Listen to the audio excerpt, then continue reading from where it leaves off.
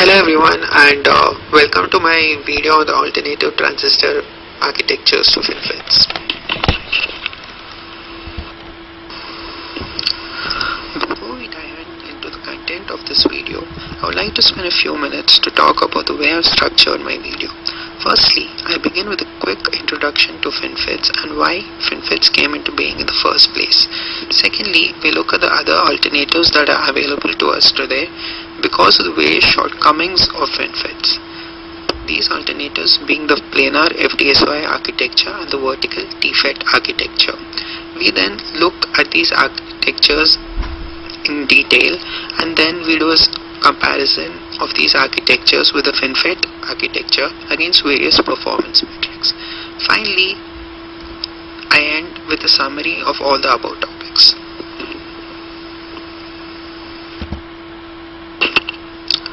What are Finfets? Finfets are non-planar double-gate transistor devices that are built on an SOI or a bulk substrate which are based on the single-gate transistor design.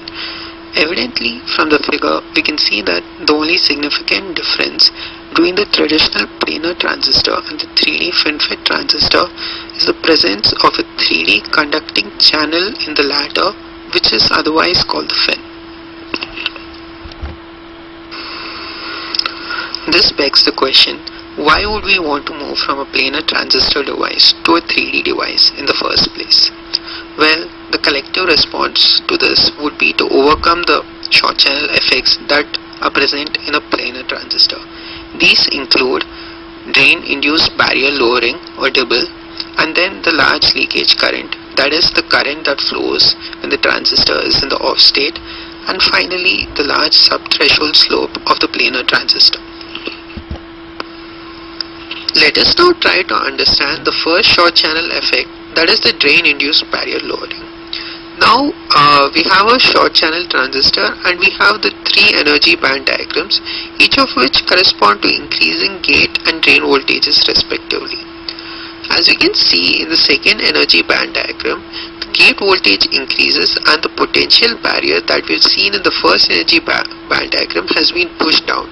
Hence, electrons are able to navigate or overcome this potential barrier more easily and flow from the source to the drain. Now, when a drain voltage is applied in the case of the third energy band diagram, we can see that the entire topography of the band diagram has changed and now the electrons are able to overcome this potential barrier irrespective of the presence of the gate voltage. This phenomena is known as drain-induced barrier lowering. Now that we've understood the drain-induced barrier lowering phenomena, let us try to understand how this affects the subthreshold slope and the leakage current characteristics. We'll only be focusing on the left curve, that is the curve of the smaller gate length, because this after all is a short channel effect. Now we can see that for a higher VDS, the ID versus VG curve has shifted to the left. This means that for the same VG, now we have a much higher ID than we used to have before. Hence, the leakage current has increased with the increase in VDS. Similarly, we can also see that the slope on the left is much higher than the slope on the right, which also means that the subthreshold slope has increased with the increase in VDS.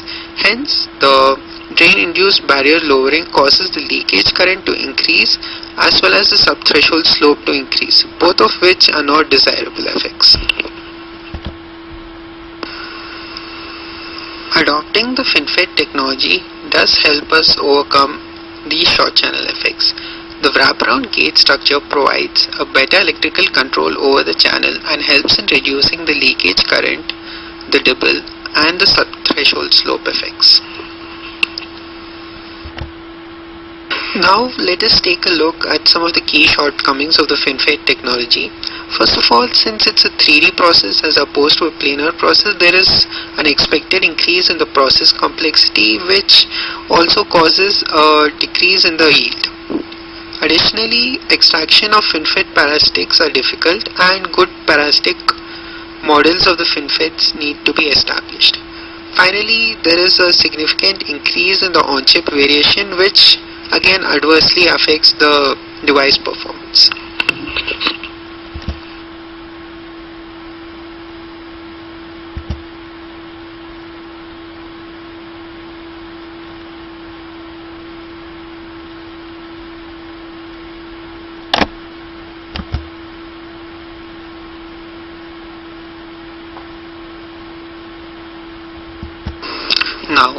let us look at alternative transistor schemes to overcome these shortcomings. The first of these being the planar FDSOI, that is the fully depleted silicon on insulator architecture, and then the vertical defect architecture. A key point to note would be that both of these architectures are planar as compared to the Finfets architecture, which is a 3D architecture. Finally, I will be focusing more on the planar FDSI architecture, as this is a more widely accepted and a more widely used architecture for commercial purposes. Without further ado, let us have a look at the planar FDSOI architecture. We can see that the FDSOI architecture is in fact very similar to the bulk architecture, which consists of the source, the gate and the drain, which are etched onto the p-type substrate in case of a n MOSFET.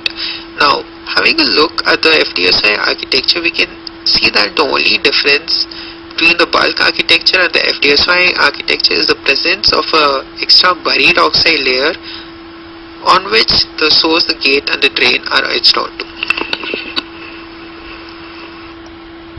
The FDSOI device is also referred to as the ultra-thin body and buried oxide device. Looking at a zoomed-in view of the FDSOI device, we can see that it consists of an ultra-thin body that is etched onto a already thin buried oxide layer, hence giving rise to the name UTTB, or ultra-thin body and buried oxide device. Now, let us take a look at the off-state characteristics of a FDSOI device. In order to understand the off-state characteristics of a FDSOI device, let us now revisit the off-state characteristics of a short channel bulk transistor architecture. In the case of a short channel bulk transistor architecture, the tunneling of electrons from the source to the drain takes place irrespective of the presence of the gate voltage because of the short channel. This causes a significant leakage current in the device. However, the presence of the buried oxide insulator layer prevents the tunneling of electrons from the source to the drain in the FDSOI device, and hence ensures a very low leakage current and hence ensures good off-state characteristics of the device. The FDSOI device derives its name from the fact that it is a fully depleted SOI device, which means that there is no additional dopants that is added to the source and drain junctions. The absence of dopants in a FDSOI devices ensures lesser process variations, which in turn ensures a reduction in on-chip variation. This improves the performance of an FDSOI device, making it one of its key advantages. Let us look at how body biasing affects a FDSOI device. In the case of Finfets, the wraparound gate structure around the channel offers much greater switching control. Similarly, in the FDSOI device, we can achieve much greater switching control by simply creating another gate. This is done by providing an external bias to the body, which creates a buried gate on the other side of the buried oxide layer. As we can see in the picture, the application of a bias to the substrate results in the creation of a buried gate exactly opposite to the top gate on the other side of the oxide layer. Hence, the transistor now behaves as a vertical double gate transistor. Unlike the bulk transistor architecture, the FDSOI technology is scalable. This means that the FDSOI technology can be adapted to lower process nodes while ensuring performance improvement is achieved. When we look at the manufacturing of FDSOI devices, we see that it's a much simpler process than those of the Finfets devices because it is a planar technology as opposed to a 3D technology. Additionally, we see that there are 15% less process steps in the FDSOI technology, which means that the manufacturing costs are reduced and the cycle time is lowered. Furthermore, this is a less destructive process as compared to the Finfets technology, which means that the yield is also increased. Now, let us compare the various performance metrics of the FDSOI devices versus the Finfets. Now, this is a pretty recent chart that was published in AETM 2013, and looking at the last two columns towards the right, for both the 10 nanometer node and the 7 nanometer node, we can find that the DIBL and the SS, that is the subthreshold slope characteristics of the Finfets, are much better than those of the FDSOI devices. Now, let us look at a cost versus performance comparison of the FDSOI devices and the Finfets. Looking at the chart, we can see that the FDSOI devices keeping on track with the Moore's law offer better performance at decreasing per unit cost, whereas the bulk and the Finfet devices offer better performance at the expense of increasing per unit cost. Hence, we can say that the FDSOI devices ensure that the Moore's law is honored. Now that we are done with the FDSOI architecture, let us have a look at the vertical TFET architecture. Before we begin to look at the vertical TFET architecture, let us first try to understand the function of a TFET or a tunneling FET. TFET is a switching device which switches by modulating the quantum tunneling through a barrier instead of modulating the thermionic emission over a barrier, which is the case with traditional MOSFETs. Let us take a look at the TFET architecture. The TFET architecture is similar to that of a MOSFET, except the fact that the source and the drain terminals of a TFET are doped with opposite type dopants. Additionally, a common TFET device structure consists of a pin type, that is the P-type intrinsic and N-type junction, in which the potential of the intrinsic region is controlled by the gate. Now that we are familiar with the basics of FETs, let us finally look at the vertical TFET architecture. On the left side, we have a lateral TFET or the traditional TFET where the current conduction happens due to the horizontal tunneling of electrons from the source to drain. As we can see, the P+ layer in the lateral TFET lies in the same plane as the N+ layer of the drain. The problem in a lateral TFET occurs when the gate length is too small. In this case, the electrons are able to tunnel through from the source to the drain irrespective of the presence of the gate voltage. However, in the case of a vertical TFET, if we have a P+ layer that is undercut from the drain, the tunneling that happens from the source to drain is in the vertical direction. In this case, the problem that we have observed in the lateral TFET is solved. So, the vertical tunneling that takes place is in line with the gate voltage, and the gate voltage is able to control the current conduction that happens from the source to the drain. Now, let us take a look at the advantages of the vertical TFET architecture. The major advantage of the vertical TFET architecture is that the subthreshold slope is almost like a step function. So this means that the controllability of the drain current via the gate voltage has greatly increased. Now let us take a look at the shortcomings of the vertical TFET architecture. The most important shortcoming is that the drain undercut that we've seen in the vertical TFET architecture is very difficult to fabricate.